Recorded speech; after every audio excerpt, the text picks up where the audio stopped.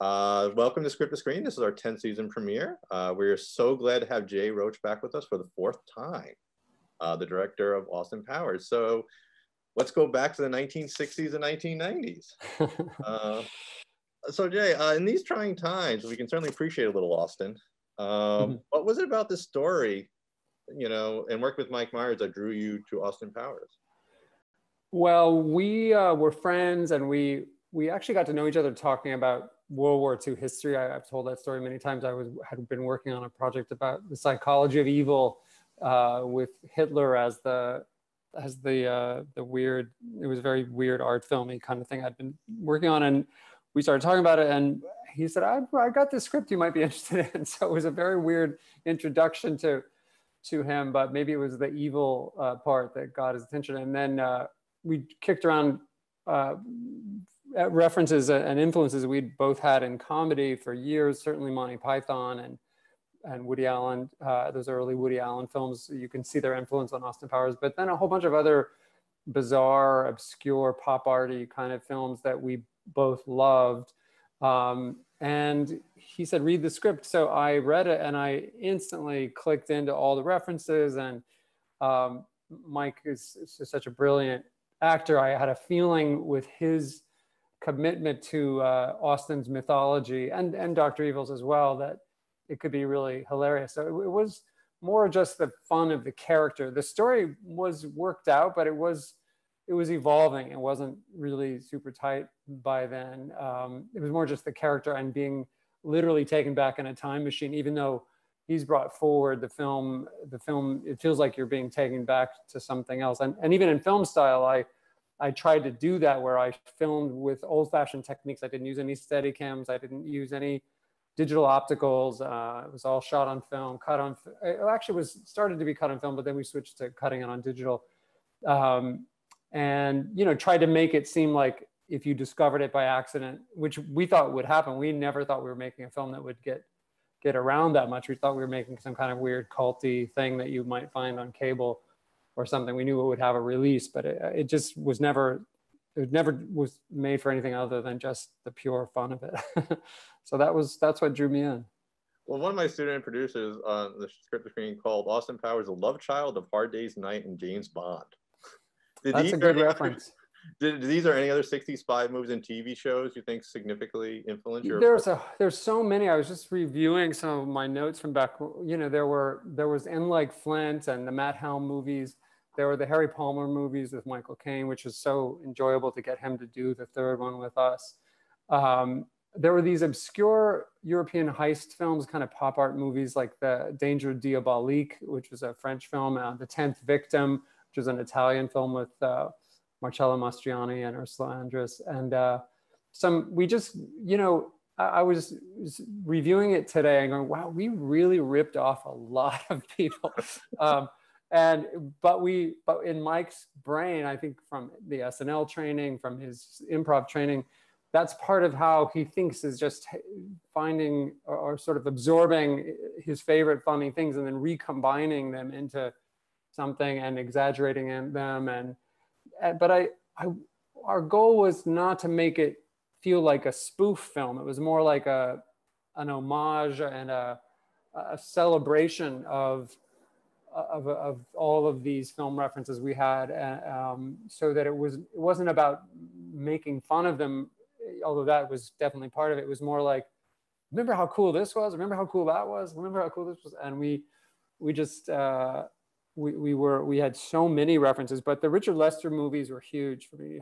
Help in Hard Day's Night for sure. But even there's a great Richard Lester film that not a lot of people have seen called The Knack, which was, you'll see a little bit of the fembot replicant vibe with the models in there. So there's probably 50 different specific influences we could trace.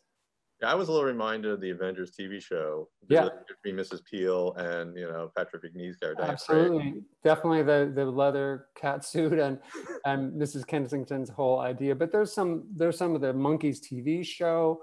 There's Laugh-In. I was just saying Laugh-In. Yes, thank you. That's exactly what I was just thinking of, because the Ming T band was straight out of Laugh-In, and the kind of you know, dancers that would have been part of Laugh-In, the Goldie Hawn style dancer that was gyrating around when Ming T was playing. Well, I mean, we're definitely going to get deeper into the script and some of the scenes and character stuff. But generally, I mean, you have the ridiculous, you know, the homage, but you also want to make the story meaningful and engaging character development. So how did you, when you and Mike were like in the beginning of the phase story, how did you want to, like, how far do we want to go with the comedy versus we want to kind of make it also a real story? Yeah. Like, well, we definitely wanted it to be a meaningful story, not just like a good story, but actually meaningful. And for me, the themes were important. It is a story about love versus fear, about a kind of Dr. Evil's paranoid, almost cold warrior. You know, he's definitely patterned after Dr. No from the Bond films and Blofeld and all those guys. But there's a sense of, you know, a sort of paranoid world view where an evil, you know, leader will, to protect himself and his mythology, will, you know, decide to dominate the world. And that sort of, and it's also obviously a megalomania and a lot of other evil forces, you know, but it was that idea of what we were trying to celebrate was obviously a superficial kind of almost theme park version of the free love 60s to go up against the fear-based paranoia, which then, though, once we knew that was the kind of controlling theme and controlling idea of it, it helped me figure out every possible way of exaggerating and emphasizing things. Like in the Austin world, it was just pure saturated color, really vivid colors. I tried to avoid white even as a color, you know, or black, and just have pure saturated color. And in Dr. Evil's world, it's all grays and pointy shapes. And, you know, one of my favorite motifs that we always try to make sure was there were staircases with no handrails. There were weird things like that. And so it was the fluid, hippy dippy, sometimes modern art thing, pop art thing, like in the Andy Warhol moment in the Electric Pussycat, you know, club, that you felt it's all about free expression. And with Dr. Evil, it's all about, you know, rigid and sort of masculine megalomania. So those were all important to me. And story-wise, it was just, how's that gonna, you know, how are these two forces how's that gonna work out? And especially for Austin, given that he's frozen in the 60s and brought to the 90s, I always also describe that as being that it looks like it might become a fish out of water story. And you think that's kind of where we're headed, but it's actually Austin brings all the water, his own psychedelic water, to the 90s and makes everybody else swim around it. He doesn't think of himself as a fish out of water at all. He thinks of himself as someone who's bringing this great worldview to the modern world, and it's only a matter of time before they all succumb. Well, ironically, Dr. Evil would definitely hate the 60s more than the 90s. He definitely always looked at Austin as a, you know, he was probably more a 50s guy who looked at Austin as the 60s invasion, you know, certainly the British invasion of music, but just the whole invasion of loose morality and free love and free spiritedness. And they have that debate about their worldviews at the end when Austin shows up in Dr. Evil's lair. So yeah, so it was actually a chance to work on themes I actually cared about and enjoyed making fun of, but also delving deeper into them in a visual, expressive way, while also being incredibly silly at every possible step. Well, that's why I was into like, so what was the decision, the first scene? Because the first scene, you mentioned the dreary set, which does set up Dr. Evil's world well. Yeah. But you also don't show his face.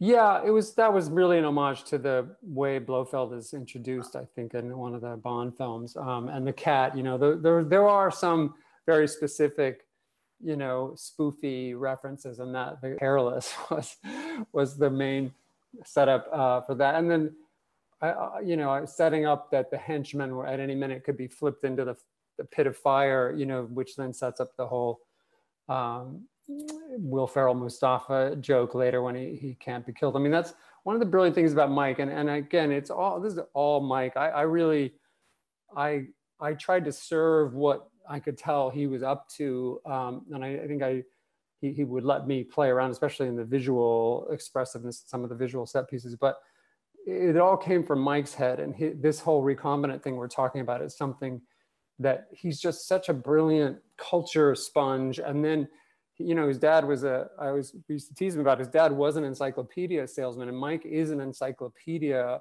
of pop culture.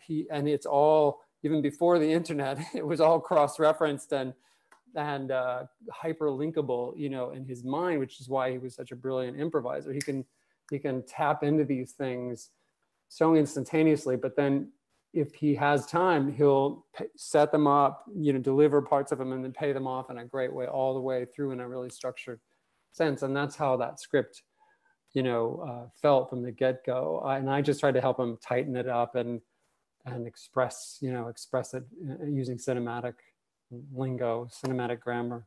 Yeah, speaking, Mike mentioned he was inspired by the 1969 musical Sweet Charity for the opening.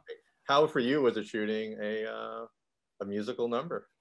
That was definitely new for me. I'm trying to remember how far into the shoot that happened. It was on the backlot at Paramount, and I can't remember if it was how far in it was. But again, I was saying before we jumped on, one of the great things about working with Marguerite Derrick, our choreographer, was she had so many incredible dancers, and she would let them play and improvise too, and then she would sort of tighten it up and structure it. And Mike could jump right in and dance with any of them, but in his own eccentric way, what people call eccentric dancing. His whole, when you think of Dick Van Dyke and Mary Poppins is always my favorite example of that non-labelable kind of eccentric body movements. And the other dancers just picked up on that. And once I saw the rehearsals, I knew exactly how I wanted it to feel. And the whole setup of Hard Day's Night style photography all the way through that leads up to it. And then when he comes around the corner with the marching band, you know, and is doing the full-on thing too. And that the story, that never would have worked, I don't think, if we hadn't found that song, that Quincy Jones song, Soul Bossa Nova. And we only found that 2 or 3 weeks before we started shooting. It just suddenly, this sort of fun and playfulness and almost silliness of the song, and sort of, I don't know, just celebration of that love-based world, you know, it had so much mojo. I mean, that's where the mojo came, was all from Quincy, you know, so that made it a blast to do. It was really fun. Now, you didn't have a huge budget for the first movie, but you did have wonderful costumes. So how groovy, baby, was it to shoot those? Dina Appel was such a genius. I was just, if you have time, just check out the end credit sequence when Elizabeth Hurley is the model, and she's wearing all these unbelievably silly and funny, very out there fashion statements, and Mike is photographing her, and it's all the way through the whole film, but it was so condensed how much fun she had with the costumes. And you know, we studied so many old images and old films to get to those, and just looked for the most eccentric and outrageous. You know, fashion is we wanted everything to be incredibly unwearable. Like, it's clothes that you would never wear, but they become like some kind of Summer of Love opera or something, you know, like it's like it is like watching Hair or Laugh-In or whatever, like, or Tom Jones, you know, the singer. And a whole bunch of English, there's something, the English dandy was a very specific thing, the fabulous English guys. So Mike had absorbed all of that, and Dina just soaked it up and put it back through. And again, I love the Dr. Evil costume world because it's so specific and so different in all its grayness and you know, lifelessness. Frau Farbissina's clothes always crack me up. She just looks like a Salvation Army person or something compared to what Elizabeth Hurley ends up wearing in the end. Now, I did notice that you might, if you had a bigger budget, decide to hire someone to teach Mike Meyers how to fire a gun. He did not seem too comfortable. Well, that was sort of funny for us. He was literally terrified of guns. And we thought, well, we could train him to do it, but it's so funny watching him be terrible at shooting. And it almost went, again, with the theme. He could be cool and badass and Cold Warrior disguised as a swinger the way James Bond was, or he could just be a little more like Clouseau or something, where he's never going to be a good, good in a gunfight. And then I love the joke when the gun he carries is this little sort of, what's that, Walther, what's the name of the gun that PK? Yeah, something like that. And then Elizabeth Hurley pulls out this massive Dirty Harry sized, Magnum something or another. And so there's a funny masculinity issue, let's just say, with Austin's willing to be in touch with his not so masculine side, even voluntarily or involuntarily. He's never going to be the real manly man with the bigger gun. I think it's interesting though, like we see Austin in the beginning being chased by the fangirls for Hard Day's Night. The women love him. You can tell he's free love, everything like that. But his first interaction with a woman, Mrs. Kensington, is a non-sexual relationship built on mutual respect. Yeah. Together.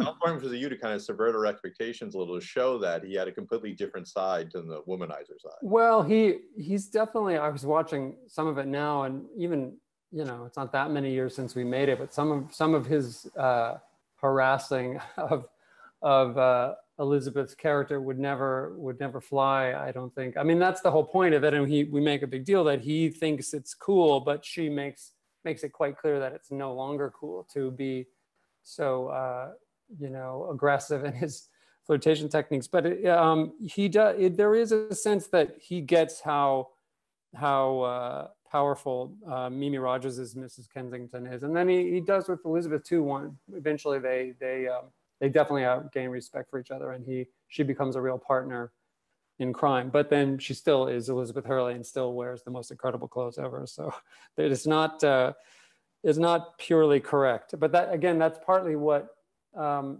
movie's about, is that his as he says, as long as sexual mores are the same as the ones I remember, we're all going to be fine. And the look on her face and Michael York's face is like, no, that's not going to work out. So it was part of the tension between them.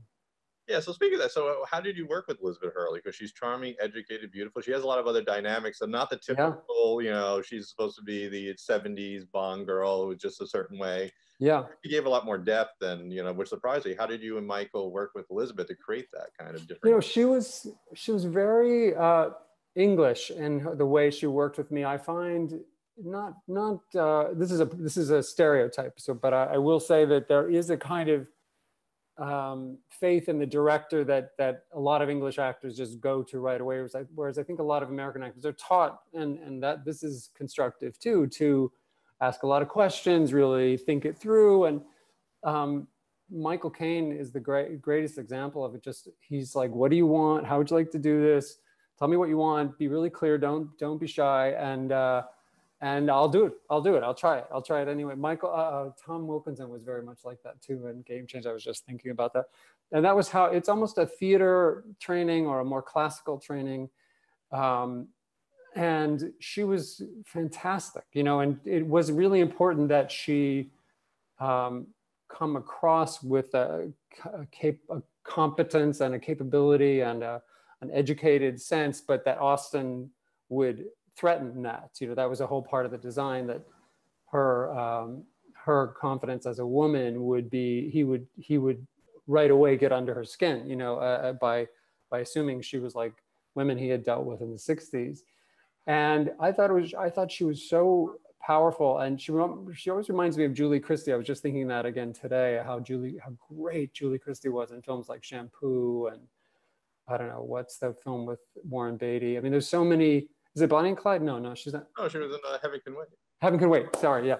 And just how I don't know, just she's, that Elizabeth is a real force and a great actress, and was always, this is I was also remembering, this is my first feature film. I directed weird films before, but I'd never gotten to make I was the first time I'm on a real movie set, and my first day, I think, was directing RJ, you know, when I was Robert Wagner, when we were in that giant power plant where we're having the rocket upside down, and Carrie Fisher was great. I mean, all these actors trusted me for reasons I have no, I have no idea why they would. It was literally, I was totally green. And I think it came from Mike, because Mike trusted me almost irrationally. I always credit him for taking that risk with me. And he talked Bob Shea and the Todd sisters. You know, I knew the Todd sisters, and they helped a lot too, because we went to film school together. But there was something about Mike's faith in me that you know, convinced everybody that I might be able to do it. And that was not based on science. That was not science-based. There was nothing I had done to prove that I could do it. He just had some weird instinct that I might be able to. Yeah, the one thing that's behind the scenes, so it's actually a sequence we'll talk about. Elizabeth Hurley rejects his sexual harassment on the plane. That could have went a lot of different ways, because also, like, it's sexual harassment clearly, but how did she and you want to play that? Because she could have pushed our audience away from Austin, but we also had to call him out for it. And she found that exact thing, what you just described. She busted him for it right away. Just, this is not going to be appropriate. But she also finds that there is a certain cheekiness and innocence to it, that he's not so much of a predator as just a very badly informed, you know, throwback male, and that she would that he has to charm her. He has to actually, you know, convince her that he's going to be good for her and fun to be with. But he, you know, he finds out right away that you know, it's not going to work that way, and he never really achieves anything. And she's sort of tries to rationalize it and say, oh, I'm assuming this is the thawing out process or something, with the way she does. But it definitely was a dicey thing. What we always do to figure out how something is playing like that is just screen it a lot. And we previewed and previewed and previewed to make sure the tone showed that this is a guy who's so out of his time that he's going to say and do inappropriate things. That's the whole point of it, is that he's going to think he's bringing, like I said, brings the water with him. But from time to time, it's not going to work. And my favorite moment is he goes down during that montage of not fitting in, and he's drinking alone after Elizabeth actually rejects him for being a jerk. And he's down in the bar, and he tries to flash a peace sign at these sort of bros in the bar, and they make fun of him and flash a peace. And we heard over and over in the previews that it was the moment when the audience would sort of decide, okay, this poor guy is so lost that he doesn't even know it, and I think I can still root for him. Yeah, one of my favorite sequences in the movie, for my students especially, was really the whole date scene with Burt Bacharach playing, which was awesome. Yeah. But all the way to when Austin rejects sleeping with her because you did not want to take advantage of you. So how did you work that sequence? Because that was a very romantic and also a good culmination when he actually says no to her. Yeah, he and it shows that he deep down there is an old-fashioned kind of sexual mores, inappropriateness, but there's also a code of honor. And again, he's not a predator. He's just so out of time that it's completely inappropriate and wrong. And Mike had a great sense for that. I wanted people to root for them to be together, so we needed him to behave. I mean, if you watch those old Bond films, the way James Bond treated women, we actually, when I was doing Bombshell, we had a whole series of clips from different movies where it was just taken for granted men behaved a certain way towards women, and almost all of the really, you know, kind of unbelievably offensive ones were from James Bond films.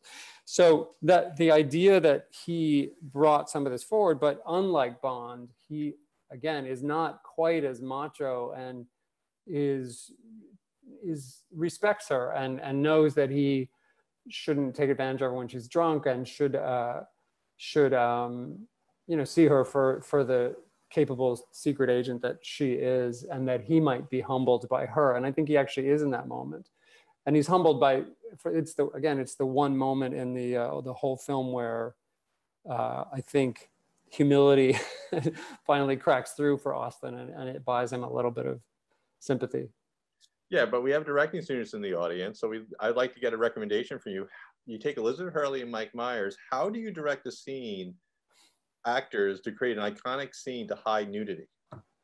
Oh, well, that's a long story, but one of the most it's an interesting one to talk about, because it was really hard. We could not figure out how to do that, and a lot of our physical set pieces we would rehearse and rehearse and rehearse, because we wanted them to seem like an old-fashioned, like the way Buster Keaton would rehearse a scene, or Charlie Chaplin would rehearse a scene, where it looks easy and it kind of goes by, but the cleverness of it only comes from having tried a bunch of different ways to do it. And we finally had this breakthrough where I realized, oh, if I just put a whole bunch of monitors around so Elizabeth's not looking at a mirror, one particular place, I can line up the camera's view with Mike's body and her in the foreground moving the props around in such a way that she can see how it's lining up in monitors all over the room. So her eye line is all over the place, and it doesn't look like she's cheating, but she is cheating. And the trick though that I just hadn't thought of it, was we flipped until the last minute. We flipped the image in the video monitor, so it really did become a mirror of it. Because if you try to move against an image, that's not flipped, you're moving backwards from what you think you're doing when you're moving the props around. So we made it a mirror of.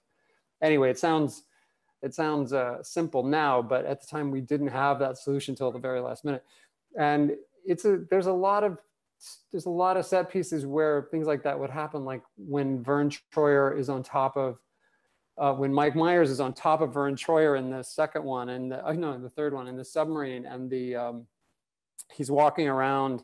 Vern, the idea was that there's a tall suit where both of them are inside the tall suit, and your expectation is that of course he would put Vern on his shoulders, but then you reveal it's actually Austin is standing on Vern, so you see Vern's little feet at the bottom. We had no idea how to do that, and then we finally figured out how to do it with wires and rails up and down the submarine set. So Mike's always suspended on rails. The weight is never on Vern's shoulders. But that kind of engineering, it looks easy when you see it in the film, but sometimes we felt like we had so many engineers and so many conceptual artists and drafts people and physical effects people that it felt like launching a rocket to the moon or something. It sounds ridiculous, but they were.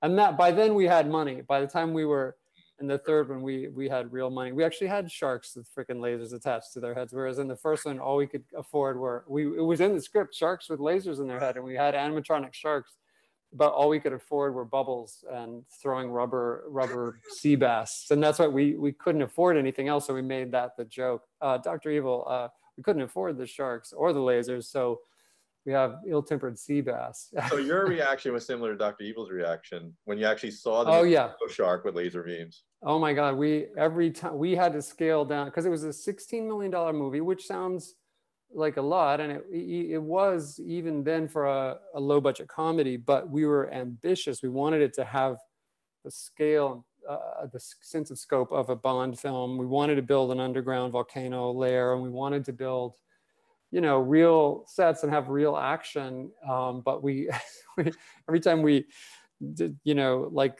the drill that bores into the earth is made out of some big, cardboard, concrete form, and the level of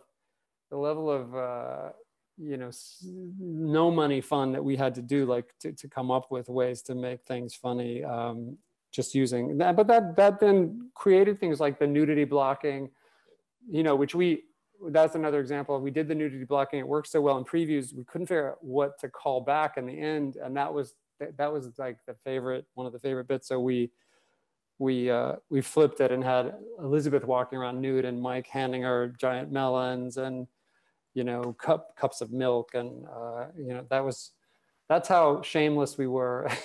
Just fighting for every laugh.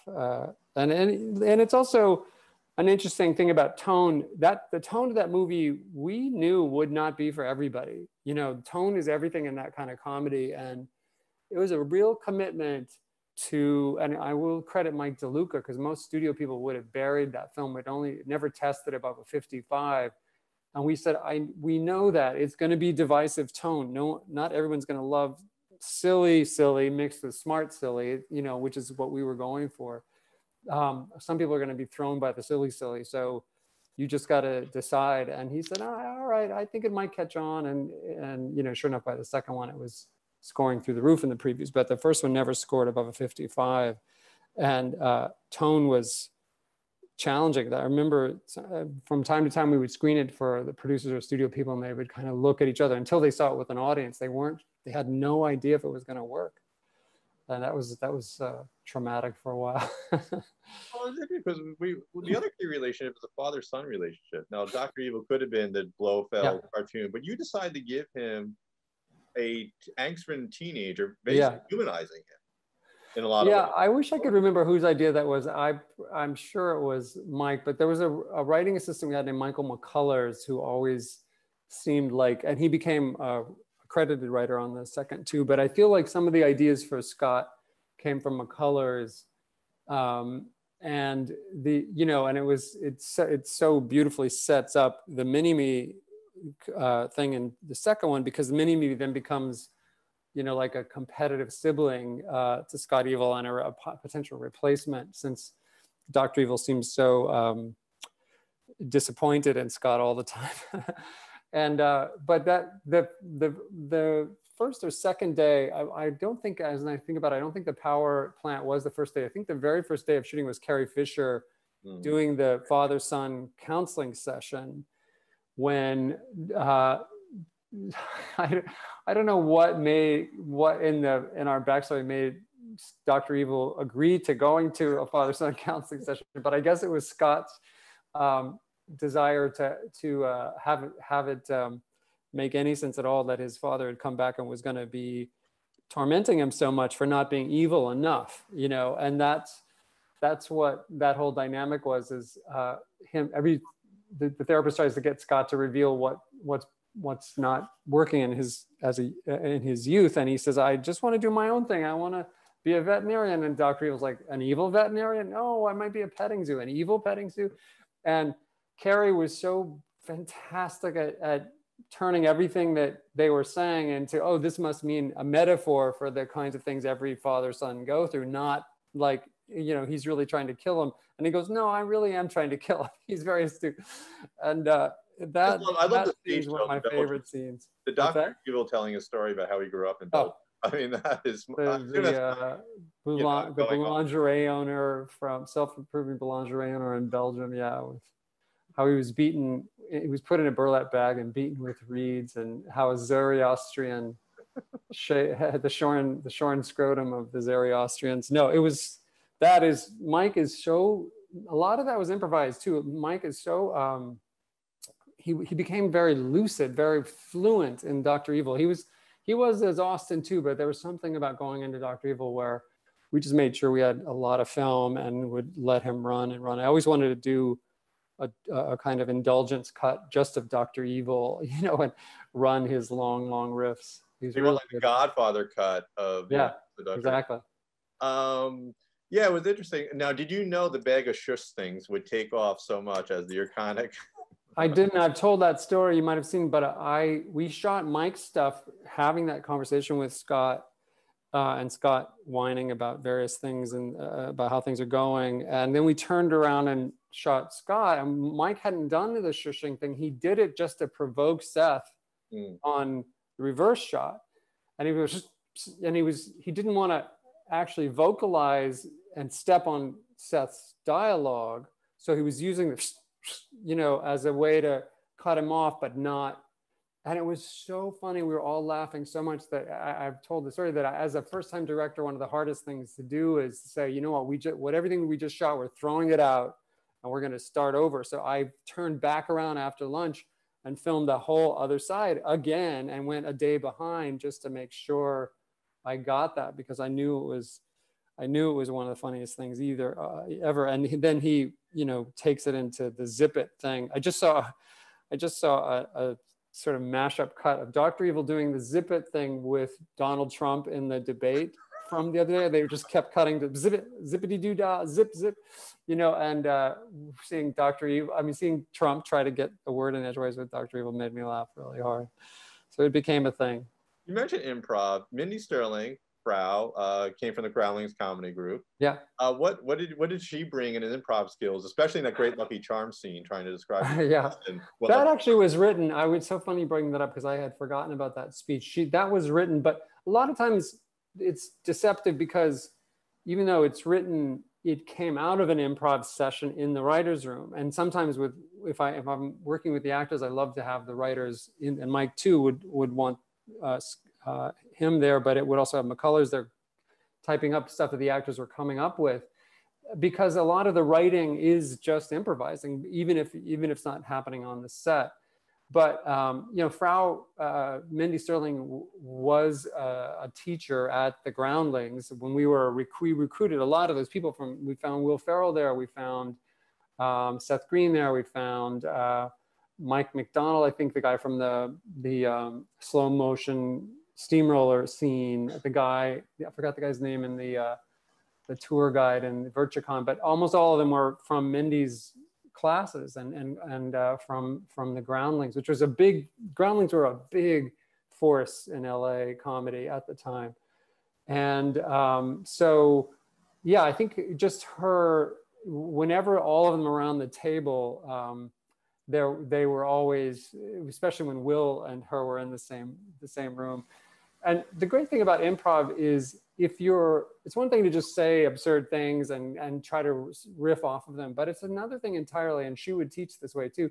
If you can internalize the character in such a full way that you're only speaking in the character's voice, not your own voice, it's so important because the comedy will actually make it into the film. If it's just riffing and, you know, kind of trying things and winging things, you want the freedom to do that. And we always tried to build in shoot day time to play.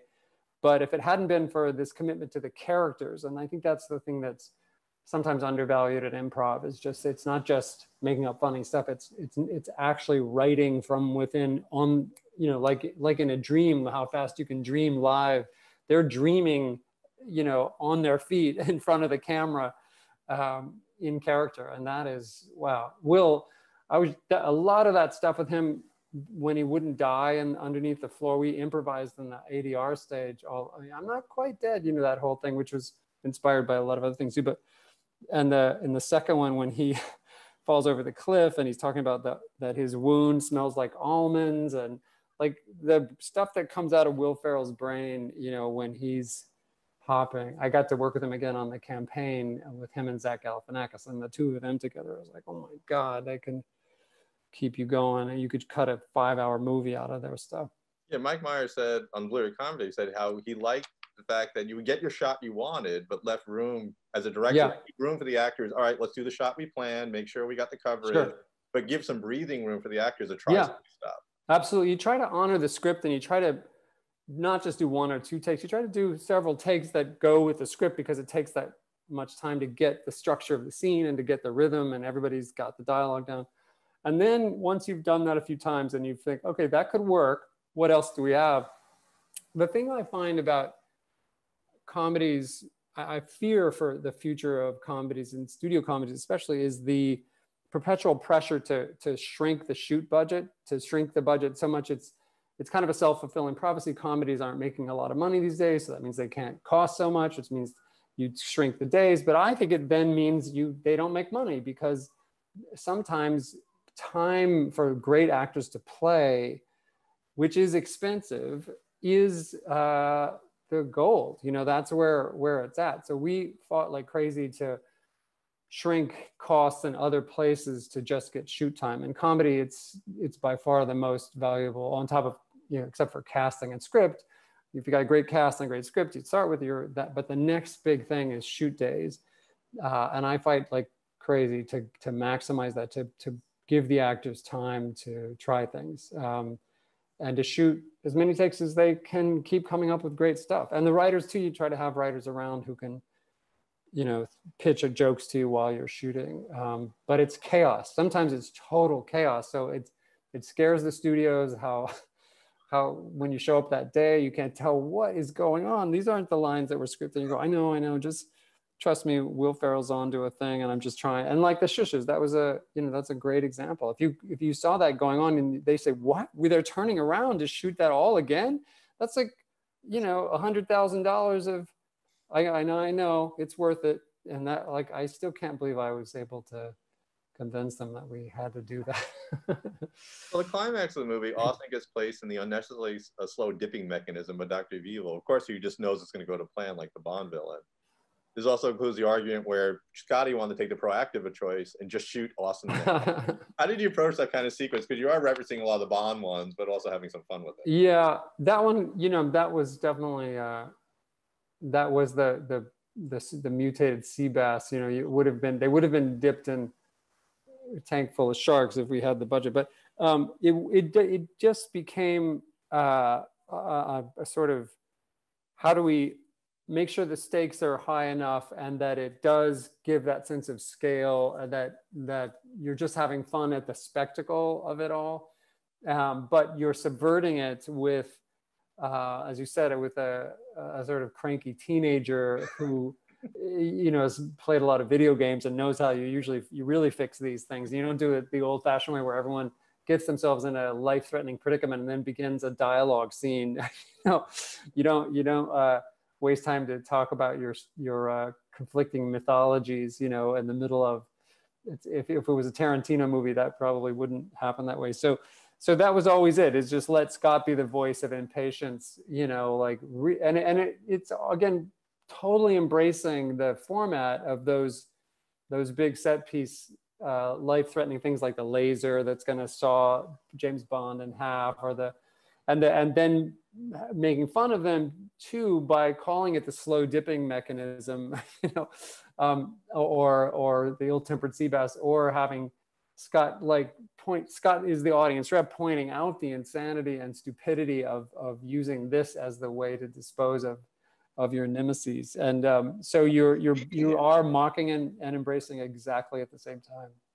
All right, so we can't have the Q&A without talking about the fembots, So how did you land on them as being Austin's greatest foe? I'm very proud of the fembots. The fembots got me, I may owe my whole career to the fembots, because Mike DeLuca, who was running the main part of the film studio, and Bob Shea took a meeting with me and really said, who are you? Why would we hire you? You don't have any comedy. You don't seem funny. Your reel is, my reel, which is what people usually bring in to show clips of things they've directed, were just clips of movies I loved. And they said, that's your reel? We're not just going to hire Mike's buddy.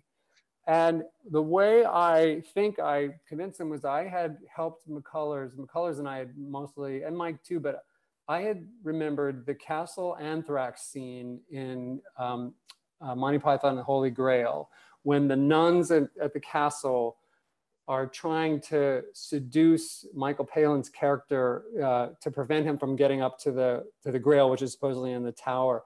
And they're just swarming him, and there just seem to be sexually repressed nuns who are running around saying, spank me, no, spank me, spank me. And he gets all befuddled by it. And so I thought, if Austin Powers is the world's most seductive, the most interesting man on the world, then the way to bring him down is to have to worry that his Achilles heel might be women who are into him. And so, and that he would have to seduce his way out of it. And so he does this crazy dance in the very first one. I found out I had seen Jacob's Ladder, so I came up with a very inexpensive way to do the special effect, which is just shoot 2 or 3 frames a second while they're moving their heads slowly around. So when you play it back at their heads, the idea, I think the word fembot came from McCullers because he remembered it from some old film. But the idea of android, vixens from like a Russ Meyer movie, who are determined to take advantage of Austin's Achilles heel, was something that I pitched that whole sequence. I even came up with a shot that became the teaser poster with all the blonde heads around Austin. And I storyboarded it all out with my brilliant storyboard artist, Gabriel Hardman. And talked it through, and I got DeLuca laughing, and he loved the guns popping out of the bras because that was from The 10th Victim, the Ursula Andress film I was talking to you about. And somehow the kind of spell we all tried to cast that I was the right person for this movie, the fembots, were the final abracadabra. Okay, so now it's becoming, Austin Powers became a franchise in itself, its own little genre. What was it like directing Tom Cruise, Gwyneth Paltrow, Spielberg on the same day? Oh, that's the most productive day I've ever had. The action sequence in the beginning of Austin 3 was all second unit. I storyboarded it all, but I sent out 2 separate units to do the parachuting stuff, and then another unit to do the motorcycle and car stuff. But the stuff on the back lot at the movie theater, on the back lot at the movie studio, was all shot on one day. Again, brilliant Mike move to say, well, we'll just we always, the concept was that to do a sequel, we kind of have to cop to the fact that now we're a studio movie. We were this scrappy, no money fun, quirky comedy. Now we can't pretend to be that. What would if Hollywood really was going to exploit this franchise? What would they do? And so we came up with this idea of, and I'm sure it was Mike who came up with this, that they might. And it was actually a joke because there was a while when I had to convince people I was a real director, and I remember thinking, well, the next one we'll get a real director, and so the joke was, well, it would be Spielberg, and then maybe Mike would be recast as Tom Cruise, and maybe we could get all the biggest stars in the world to come, like Gwyneth Paltrow, and so it just grew and grew, and the only way Steven and all of them would agree to do it is if each was only on the set for an hour or two. And they all were clearly kind of enjoying the idea of being there together, and yet they weren't really interacting that much in the scripted scene. So we just said, let's just do them all on the same day. Well, I had the idea of having sets, the backdrops roll in and out, and we choreographed all the dance things. We had Steven was over watching me direct, which was totally nerve-wracking, and actually gave me one note that I actually used, which was, he said, when Tom Cruise and Gwyneth Paltrow turn and look at Kevin Spacey, when they notice Dr. Evil's around, have a little wind blowing on their hair. That was Steven's idea, so I put a little wind machine, and he was right. Of course, he's Steven Spielberg. But we just had it. We had so run the drill, knowing I worked with the ADs, and we just ran it like a drill. We had everything marked out, a huge crew, that we did have the money at that time to pull it off. And we didn't do the Britney Spears thing, we did another day, but everything that was Tom, Gwyneth, Steven, Kevin Spacey, and Danny DeVito all happened on that 1 8-hour day. It was again preparation. It looked silly and goofy and kind of thrown together in a certain way, but it was so carefully storyboarded, shot listed. Every shot was this much of time, allotted to the shot. The 80s mapped out the entire day to make sure we could get through it. Well, we're going to bring one of my student producers on to ask a few questions from the audience, from our students. Yeah, please. Sonia Sherman, one of my students, producers, come on. Hi. Hello. Hi. So I wanted to switch gears a little bit and ask you about one of my all-time favorite movies, which you directed back in 1999, Mystery Alaska. Oh my gosh! Wow. So I just wanted to ask how you got involved directing a hockey movie and what that experience was like for you. I love that movie. I love when people mention it because nobody saw it. It got pushed a year. Oprah Winfrey did a film called Beloved, and she just said, we're going to come out on this date. And ours was on that date. So they said, you know what, we'll just bump this hockey movie, which was actually well received in previews, but we got bumped here and nobody saw it when it finally came out. I had never seen a hockey game. I'd never been to a hockey game. David Kelly wrote it, and the guy wrote Big Little Lies and Ally McBeal and a bazillion other amazing shows. And he had grown up playing hockey, and I convinced him that I would make hockey accessible to people like me who'd never seen hockey. But I said, the one thing I do understand is a town that their whole soul is the sport that keeps them together. Because for me, growing up in New Mexico, next to Texas, every town had its high school football team and lived and died on the success of that team and the sort of Friday Night Lights, vibe. So I said, I'll get that and you'll help me with the hockey. And then it was just getting the greatest cast on earth: Russell Crowe, Burt Reynolds, Lolita Davidovich, Hank Azaria, Cole Meany. It was like just casting fiesta. And we took over the town. It was like shooting in a pandemic bubble practically, because we were in Canmore near Banff, and we were there for about 6 months, and it was 30 below and snowing. And that hockey rink really is a frozen lake. It's not a artificial lake, the one where they play every Sunday. We just kept building the ice, and we were like astronauts on another planet, but we were all in it together, and it became a really enjoyable shoot. Awesome. So speaking of filming in a pandemic bubble, can you talk to us about your most recent production, Coastal Elites?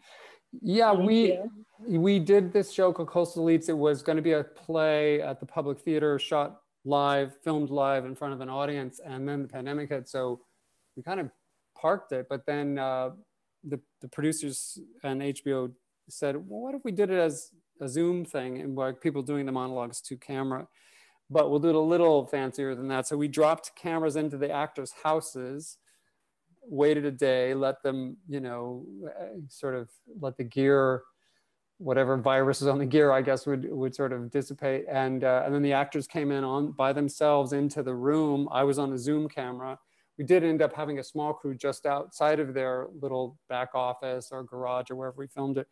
But they were never in the room with anybody. And it was except me and the playwright who were on Zoom. And it turned out to be a really amazing experience, because there was no crew or studio politics to deal. It was just us talking to the actors. It was like making a movie in a submarine, or a space station.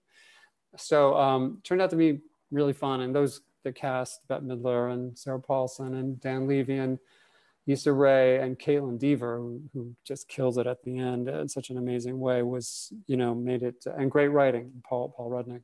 We have, how did you come to work with Peter Deming as your director of photography? Great question. Did you have him in mind from the start, or did he get involved later on in production? I didn't have him in mind. He came up, and I'm trying to remember now what film I saw. Because he might have already filmed something for David Lynch. I think he might have worked on Evil Dead 2, if I'm not mistaken. But I met, somebody introduced him to me. I think Eric McLeod, the line producer, introduced him to me.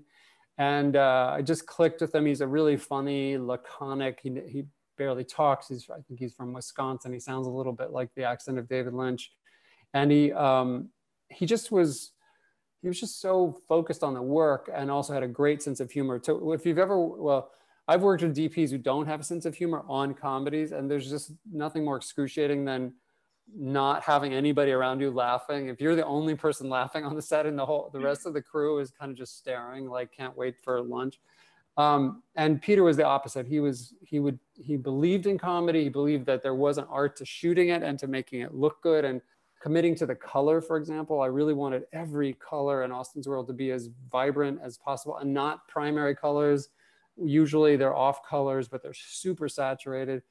Things like that were really important to him. And then I worked with him on the third Austin. I worked with him on Mystery Alaska. I think it was another film, but he became my go-to DP. But a lot of that crew were people I continued to work with forever. Deborah Neal Fisher was the great editor. Dave Johnson, the visual effects guy, I've never done a film without him in all of my whole career. And all of those people all came together for Austin. The Todd sisters too, as I said, my producers on that were a big part of my future career as well as that film. So since we have a lot of production students in the audience, can you play professor for a moment and assign us a comedy film for us to study? Oh, okay. Well, that's a good one. If you just get to one film, I'll tell you the one we studied over and over and over when we were making Austin Powers. And it'll sound not applicable in a certain way, but when you think about it, I'll explain why. We watched Young Frankenstein over and over and over, the Mel Brooks movie, Young Frankenstein, starring Gene Wilder. And we did that because there was, as Mike put it, a kind of immaculate universe, a universe that was, every decision in the whole film came out of an understanding of who the characters were, what the time period was, what you were both, again, mocking and satirizing at the same time, or you were embracing and mocking at the same time. And every joke, it's all determined by the controlling idea of the movie. You know, it's not, nothing is accidental. And for me, to make a comedy that was as silly as we wanted Austin to be, it couldn't be like the Monkees TV show or Benny Hill or even Monty Python. It had to seem like a whole movie that earned itself. Another comedy that I think is really excellent in that regard is Pee-wee's Big Adventure, where they're really pushed realities, really heightened conceptual realities, but they're very tightly organized within the character, you know, template, whatever the character is going through, whatever the weird psychology of the character is, it's manifested in clothes and music and sets. And there was something about watching Young Frankenstein that always made us feel like we're on the right track. Well, Jay, thanks so much for coming back to us for, really said, the fourth time. And total pleasure. I always love it. I taught cinematography at SC and directing a little bit for about 7 years, and I miss teaching so much. This is not the same thing as teaching, I realize, but I just love sharing ideas, and the questions are always really enjoyable to just link up to. I wish I could see all of your faces, you know, as I'm used to, instead of just on the screen, but that's post-pandemic reality. Well, thanks again, and of course we'll have you back when we're back in the theater. Thanks, Matt. Thank you all. Really enjoyed it. Thanks so much. Great questions. Thanks, Sonia. Thank you, guys. Thanks. Thank you. Patrice. Bye.